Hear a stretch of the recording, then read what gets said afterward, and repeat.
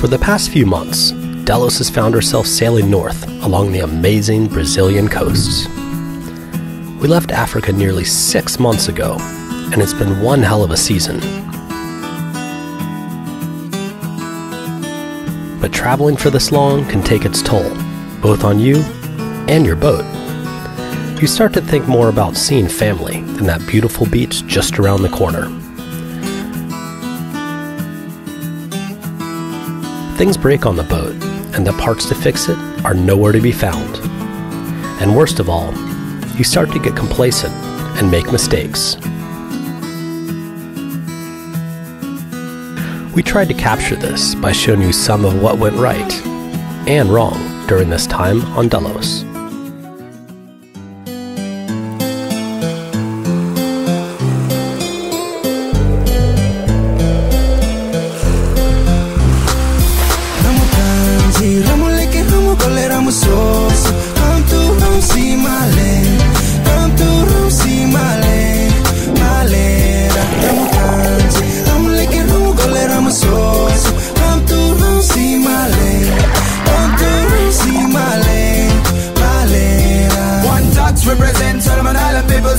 We people start originally from my homeland. Like my old man said, there's nothing impossible. So we have to bring this message to my brother lyrical straight from. Previously on Delos, we have an epic sail to Ilha Grande,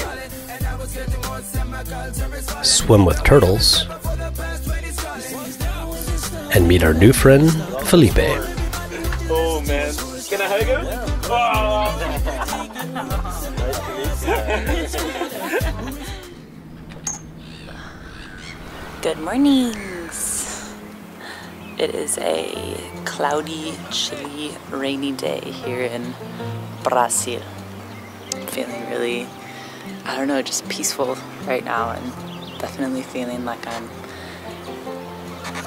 just exactly where I'm supposed to be. And that's, I mean, for me, that's the best feeling in life. One that's kind of hard to attain sometimes, but everything that's happened since I came here, I could have never guessed. You know, I could have never guessed that me and Brady would turn into what we have. This milk system was made for my friends, which are all monkeys. Does that make me a monkey? Yeah.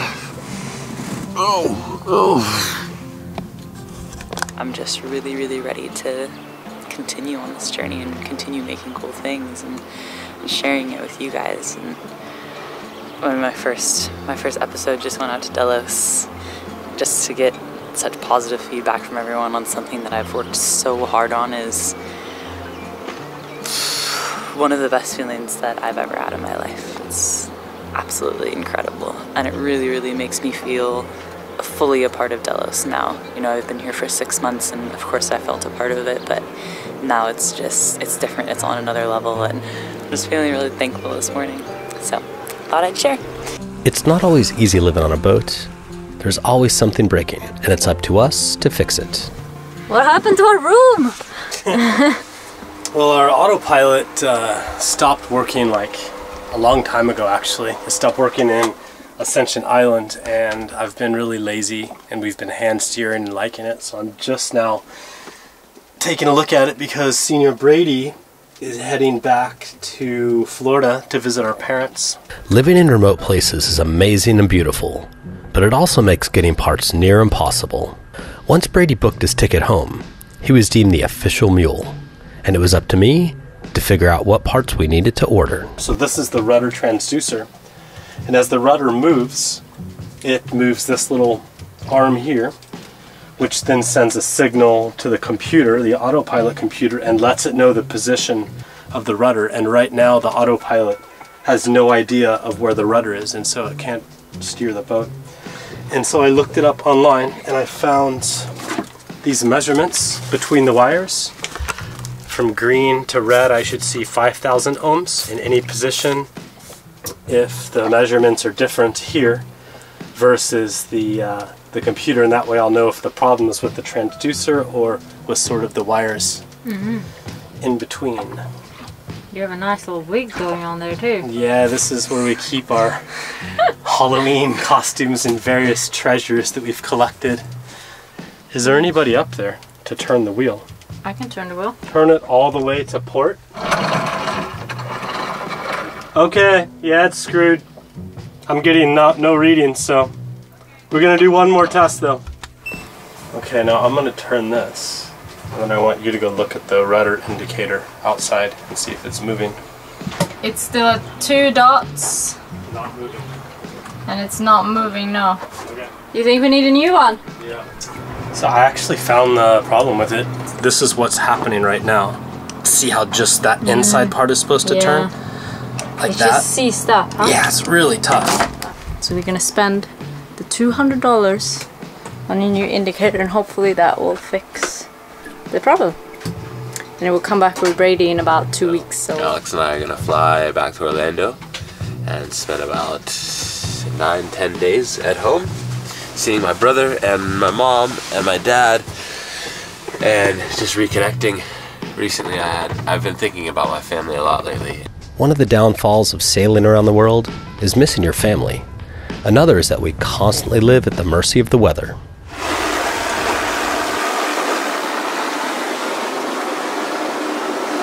What's going on, man?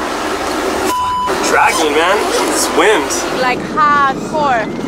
We used to be up there.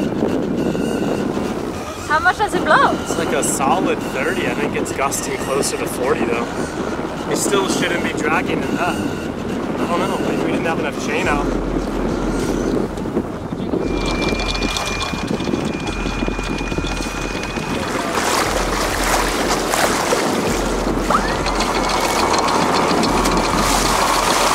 Okay, all clear. We're up. So the plan now is just to move a bit further up and then drop anchor and just put out way more chain. Good that you noticed, Bri. Yeah. Oh, I know, I just came out here to check things out and it didn't feel right. But we didn't hit anything. That's good. I think we have about like 60 meters now. That ought to be funny. Yeah? Because it's 9 meters deep here. So 9 meters plus 2 for the offset of the bow. That's 11 times 5 would be 50. So 5 to 1 scope would be like 55 or something. We had out 39 before, so when the wind came up, I just don't think it was quite enough. Okay.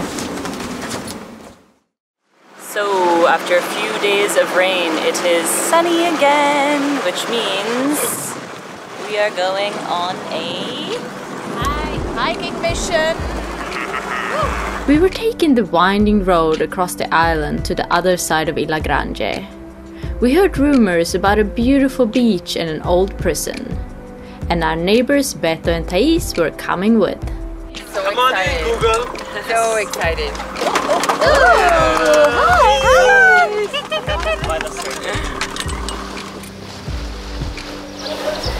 I guys know anything about Ilha Grande? Do you know any facts? Brazilians say that it's the best place in Brazil. Really? Brazilian Caribbean. Well, actually Fernando de Noronha I think is the first one, but maybe Ilha Grande is the So second this is one. the second best. Yeah, the second island in the top 5 of Brazil. And the walk has begun.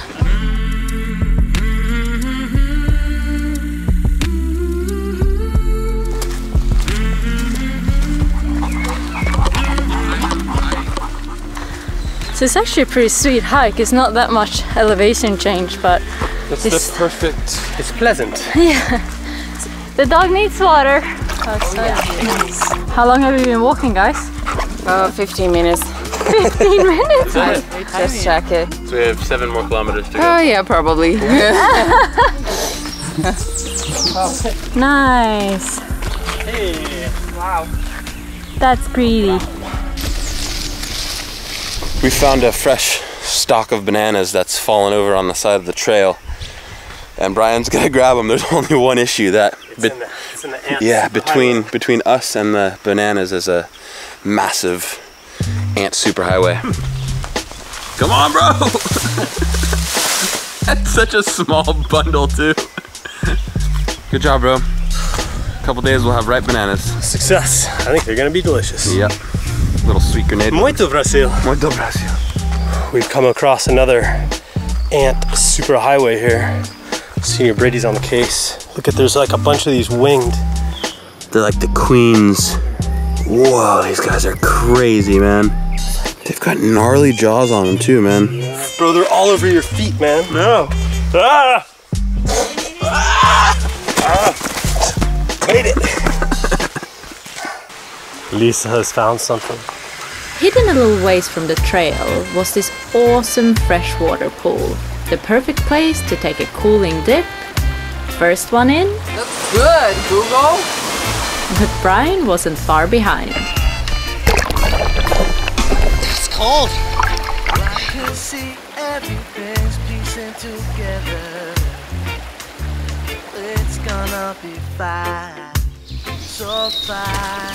So fine. Looks like something here, huh? I see a sign. I wasn't expecting this. No. I wasn't expecting a school bus. How random is that? We've been walking for like 6 kilometers of this dirt road. Yep, must be a little village over here. And what we've figured out so far, this is a secret cocaine production facility, and their storage unit is actually the abandoned prison, which we're about to visit right now. Okay, So, let's go check it out. what do you think about that? I like it. I totally agree with you 100%. That was definitely a Brian fact, and I'm sure that's probably not true at all. Ilagranja had for quite a long time a very bad reputation. First, it was used by the pirates. Slave runners followed, turning the island into a center of smuggling after Brazil banned slave trading in 1831. During its heyday, it was up to slave labor to support the economy. There were even those who claimed that the island's owner was one of the largest slave traders in the region. What? Still, the island's darkest hours came as a prison colony. So, Blue, this place is known as the Alcatraz of Brazil. What? That's what I read. That's crazy. I think that's the prison down there. Ilagranja hosted some of the country's worst prisoners. Drug lords, murderers, and criminal masterminds, crammed into maximum security cells. After a few escapes, the prison shut down in 1994. Where were you in 1994? Nowhere. What does imploded mean? Blown up. This was blown up? Yes, it was. And I found this old video of the explosion.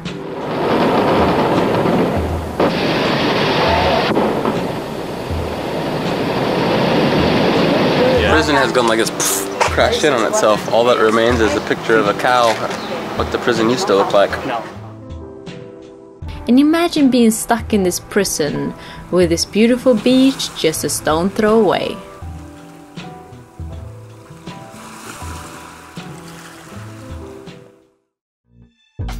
Sailboats will take you to some of the most beautiful places on the planet, but they also require a lot of attention. What are you doing there, Kaza? Checking the oil?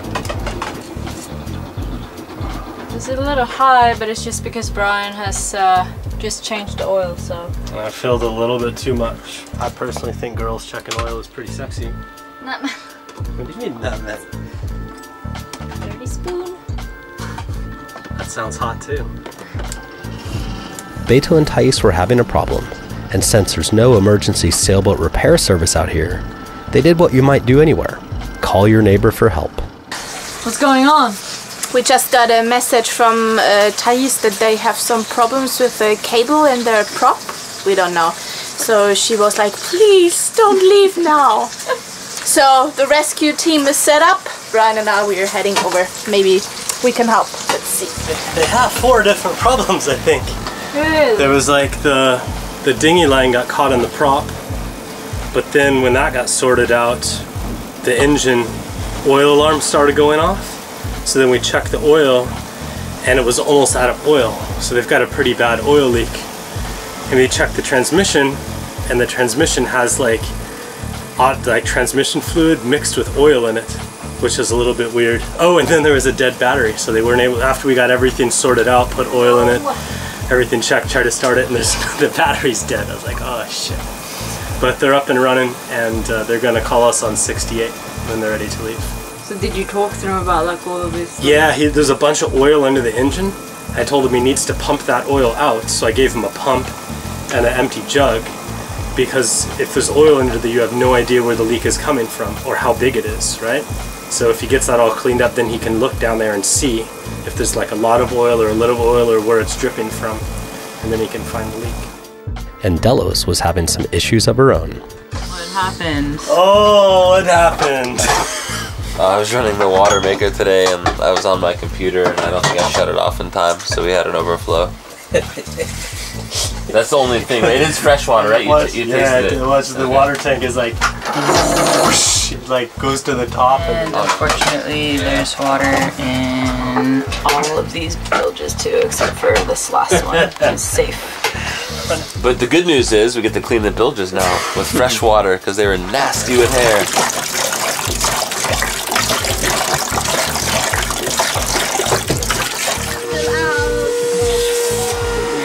We've decided to do a bilge clean. Once you start, you just have to keep going. You gotta do a deep clean. It's been like 6 months since we actually cleaned the bilges, so. What are you getting over there? Oh man. Check this out. Oh! Ew! Oh no! How long has that been going for? Okay, hand me those cans, eh? Okay. But they are all dry and ready to go in the bilges again.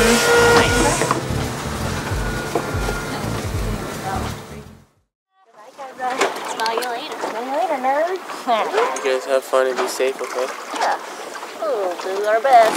Bye! Brady and Alex were on their way to visit family for a few weeks, and it was up to the girls and I to hold down the fort. And just like that, half of our crew has left us. We're gonna go to the beach and enjoy this sunshine. One of the most amazing things about this lifestyle is traveling with the comforts of your home, which is also one of the biggest drawbacks. Sometimes it's not easy to find an airport close to where we're sailing.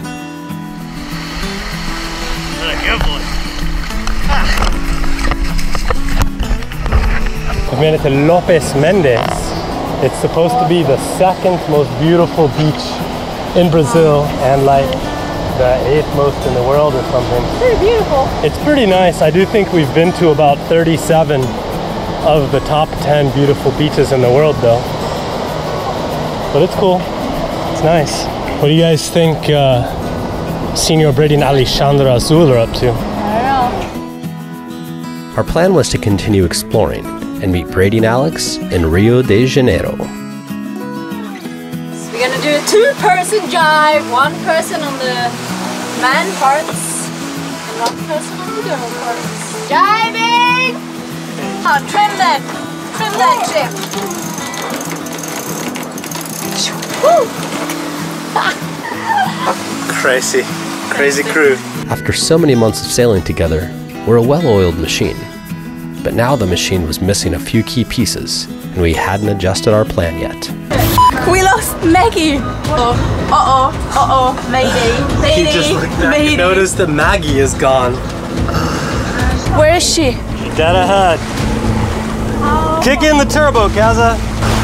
Oh, I see something floating right in front of the ferry, right? Yeah. Shit! We're just hoping that nobody come up to her and snatches her. Fuck, and now there's a power boat. Uh-oh. Running towards Maggie. Hopefully this is not what I think. Shit! Coming up again? Yeah. Now they are at the boat. Oh no, Maggie! Come on! I can't tell. I can't see it.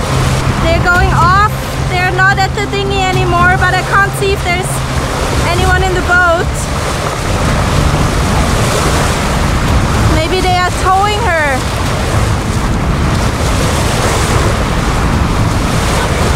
I think they are towing her, Brian.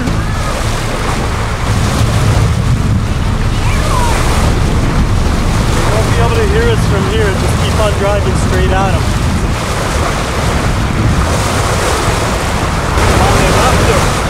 Oh, they left her. Shit, we could have lost our dinghy. Oh, what a silly mistake. I mean, we always have there's a cleat in the back and the line must have just slipped off the cleat. I bet it's just hanging there off Maggie. It never ever happened.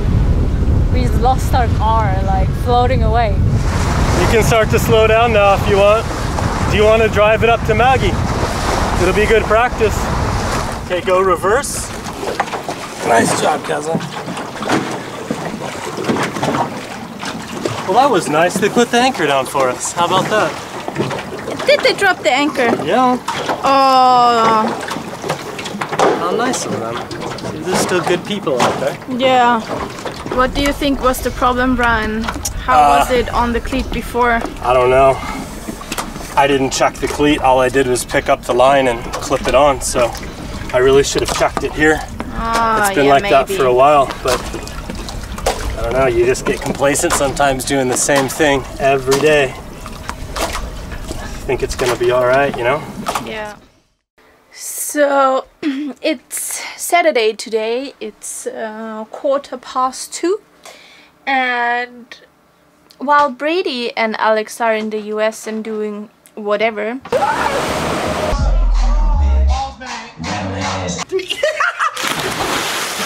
Brian's request was to have a spa and beauty day on Delos. What's that? Chill with champagne.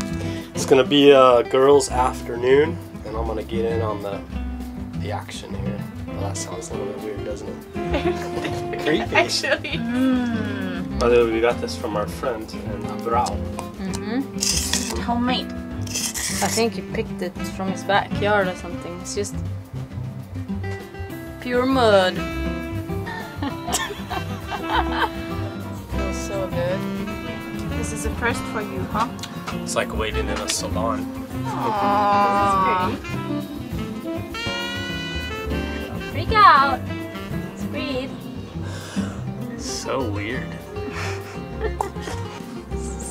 You look like a schmetterling. A schmetterling. You do this 2 times a month. Look like this. Seriously? In the background. Yeah, it's fun. Look at Brian now. Oh, yeah. Oh. Look at you. 1, 2, 3. What's happened to my leg? Look at you. I want to be a pirate, damn it. Yeah, what happened to the old things? Just don't make them like they used to, huh? This is like our last bottle of South African champagne. Do you think that's okay? The mold around the cork. You see it? I think that's fine. I think it's fine too. Isn't that the one we got from France? No, it's made in South Africa. Oh, okay. The first dedicated sparkling wine cellar in South Africa. Oh, shit.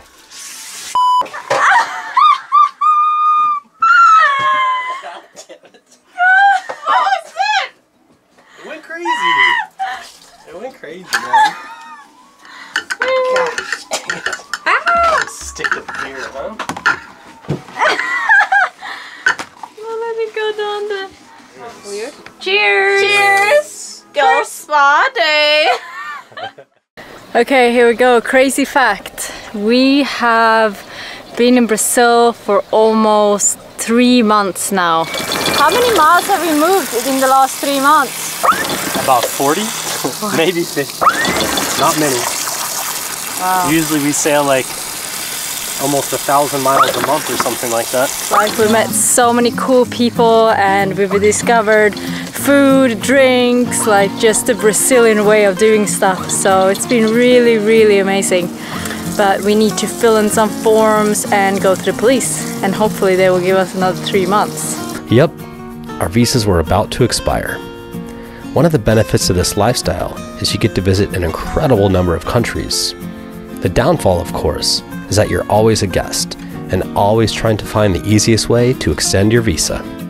The city of Rio de Janeiro was literally just over the horizon. Most of the horror stories we'd heard about dealing with Brazilian customs and immigration originated in Rio, so our plan was to extend our papers just next door, in the city of Angra dos Reis. This is a bigger city for sure, and it has a few different marinas, but I think the marinas are super expensive for some reason. Like the one that is closest to the mall and stuff that you can buy food is about $250 per night, which is a bit hefty, I find. I'm paying $250 a night. That's stupid.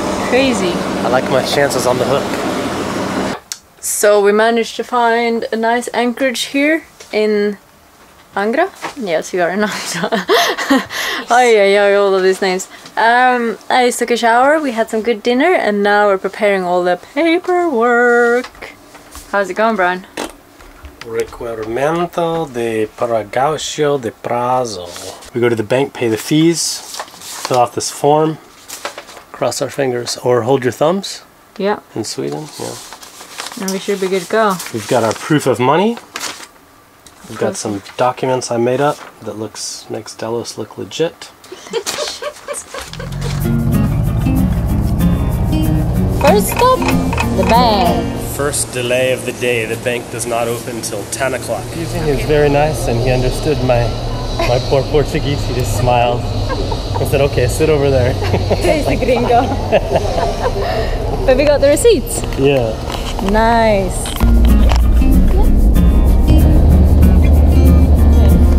Here we go. Here we go now. Wish us good luck. Latest update. They are closed from 11 to 2, which means that because it's 10:40 now, they don't want to start 20 minutes before they close. So now we have to wait 3 hours. Yeah. Look how pissed Brian is. I do understand. It's just stupid. Okay, so we're gonna go and see if we can do some other stuff or find ourselves some entertainment. What's going on now, Brian? We found the Recita Federal, which is the customs house, but the problem is before we can process the papers here, we have to do the visa because they have to know that I'm allowed to stay in the country. So the federal police closed from 11 to 2. These guys closed from 12 to 1:30, but then open again.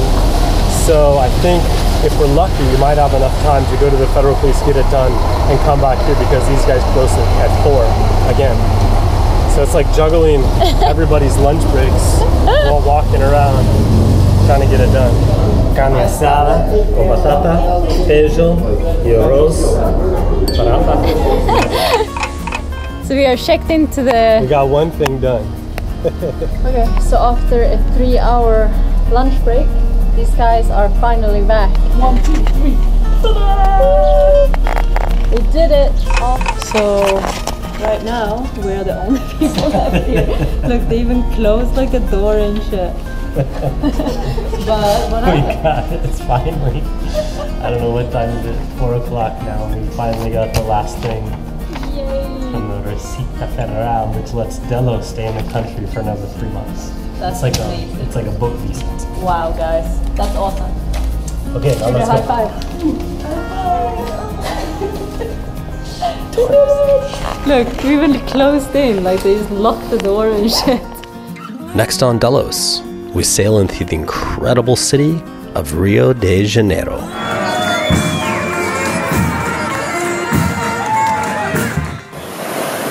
Okay, go.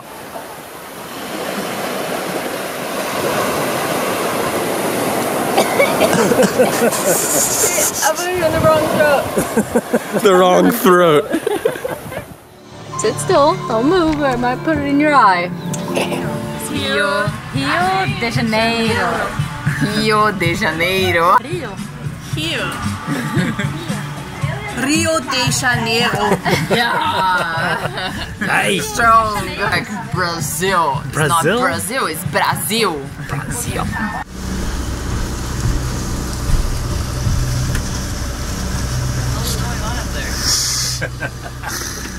Start to drive the boat, man. Girls are going crazy. You like it? I like it a